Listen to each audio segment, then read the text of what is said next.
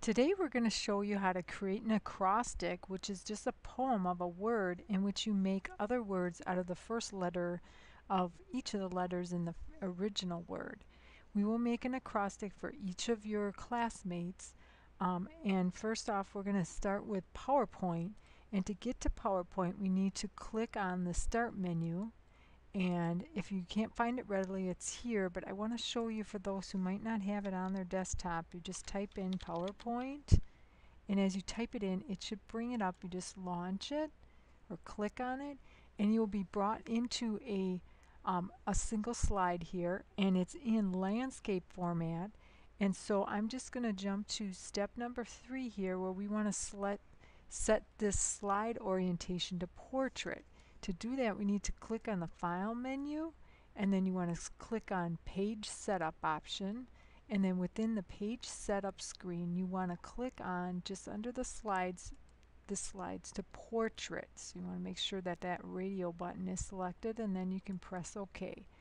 Once you're in the slide, I want you to get rid of all these boxes, so you can just simply click on the edge of the box.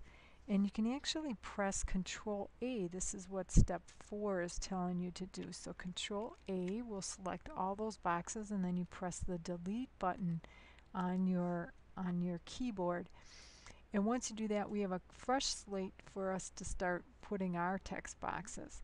So in step number 5, we're going to insert a couple of text boxes, each with the following. One is going to have the Bible verse and reference, and I give you a Bible verse in the assignment, and then you're going to put your grade level, your last name of your classmate or neighbor, and then made by your first and last name, so we know who made the acrostic.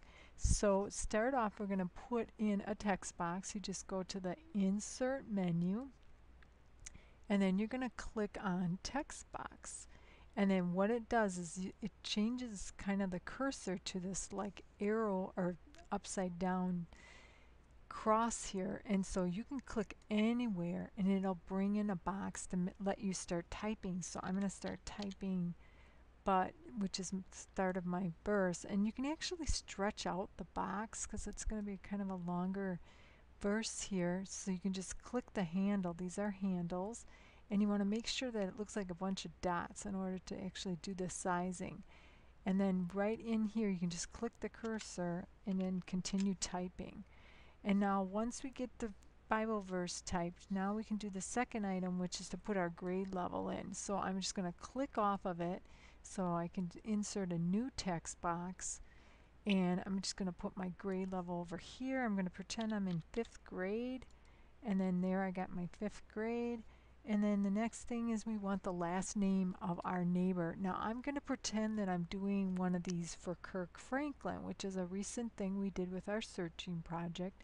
So I'm going to click on Insert Text Box again, and I'm just going to go towards the bottom. I gave you a sample, or I showed a sample in class, so I'm just going to type in Franklin.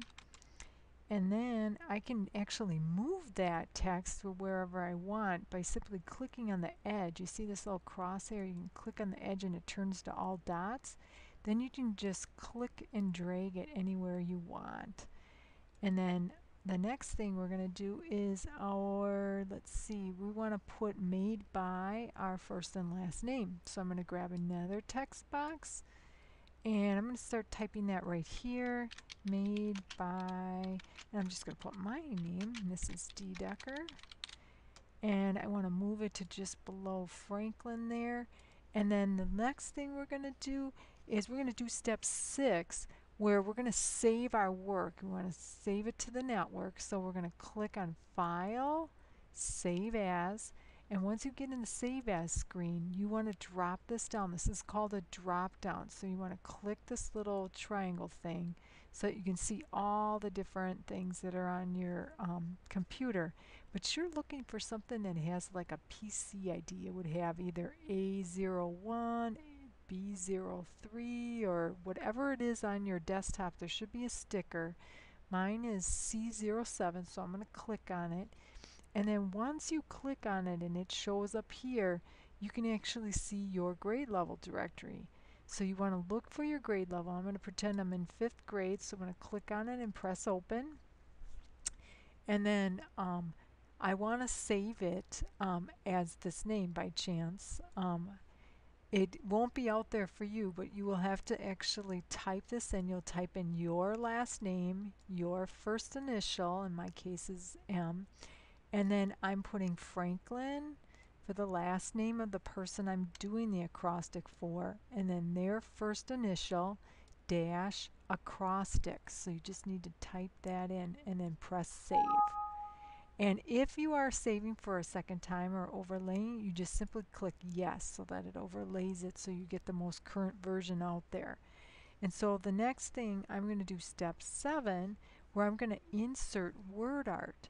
Now right now I see the word art icon right here. It looks like a slanted A, but you might not actually have this toolbar on your toolbars. So the thing you want to do is you want to make sure you can that's showing, so you can right click anywhere where there's a blank spot out here, and there's all sorts of toolbars you could add, but you want to make sure that the word art one is checked. As a matter of fact, just to show you, it actually goes away if you uncheck it. So I'm going to right click and get it back so that it's checked, and then I'm going to go ahead and select the icon for word art.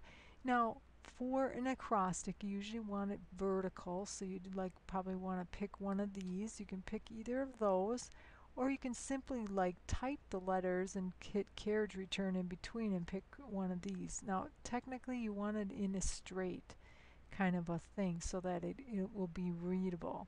So I'm going to pick this nice colorful one, and then I'm going to start typing in Kirk.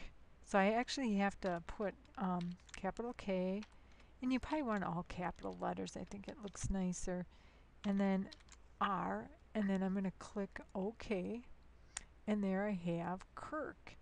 And I kind of want to make it bigger, so I just clicked and dragged it over because I'm going to have the acrostic kind of roughly around here. And to make it a little bit bigger, you can actually click on one of the handles. These are handles, those little circles, and you can kind of bring it down a little bit and make it bigger. You can actually hover over these handles here, and then you can just click and drag it in. You have all kinds of options. Usually with a picture, I typically want people to actually use that corner icon so it keeps its aspect ratio or sizing. So I want to just bring that up there, and then I'm going to go ahead and do the next step, number 8, where we're going to insert separate text boxes for each of the personality traits that you will be putting in there. So I'm going to insert another text box, and I'm just going to click right next to Kirk here, and I'm going to go look at my sheet. I can't show it up on the screen, but you should have a sheet that's called Positive Personality Adjectives. And on that adjective sheet, there's things that start with K and I and R and another K. It's all alphabetized, so you're just looking down the list. I see there's the word kind for the letter K, so I'm just going to type in kind. And then you can look up another one for I. Let's see, we have important.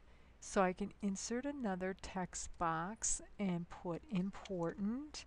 And remember, you don't want to put that first letter because the first letter is the actual letter of your acrostic. So here you can click and drag those where you want. And now the next thing I want to show you is how you can insert clip art. So I'm just going to click on this, and we're going to insert a picture. So we're on the insert menu again, clip art, and it brings up a pane. Let's say he likes basketball. So I typed in this search. So I'm going to press go. And I think I want to bring in this basketball player. He's kind of colorful.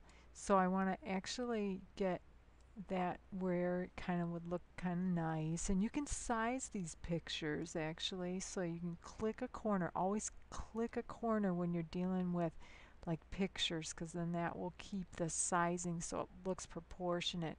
Otherwise, if you click over here, it's going to make it like that. And if it gets ruined like that and you want it quickly back to its size, you just can press Control Z or undo. The undo command is up here as well. So I can click those and then click undo and it'll be back to normal. So that's something to know too. And then the next thing we're going to do is I'm going to show you how you can change the font here. So I'm just simply selecting my text. You can select it from the front or the back. As long as it's selected, then you have the option of changing your font. The font is in this drop down. That should be showing. And say you want, I like kind of a papyrus here. So I'm going to type in papyrus for the Bible verse actually. I kind of like the papyrus look. So I'm going to just click and I can make it a little bit bigger. And there it is. It's all changed to that papyrus. Now let's say I want to change the color. Let's change the color of his last name. So I just simply select, and if you look up on this formatting toolbar, you'll see something with an A above it. And if you hover over it, you'll see this what's called bubble help. And it's a little yellow box that tells you what it is. So you can just kind of hover your mouse over and find out what things are. So now I'm going to click, and I think I kind of like this green. But let's say you wanted a different color. You could click on the more colors, and then you get all sorts of colors here. Say I wanted this nice bright blue. So I'm going to click the blue. And if you click off of it, you'll see the color right there. So now pretty much we're pretty set. Think that's all I wanted to show you. And then we're just going to simply save the document. So you just save here, or you can save it by the third icon over. You can click it right there and you'll be all done. And then once you saved it, you can click the X to get out and you should be all set.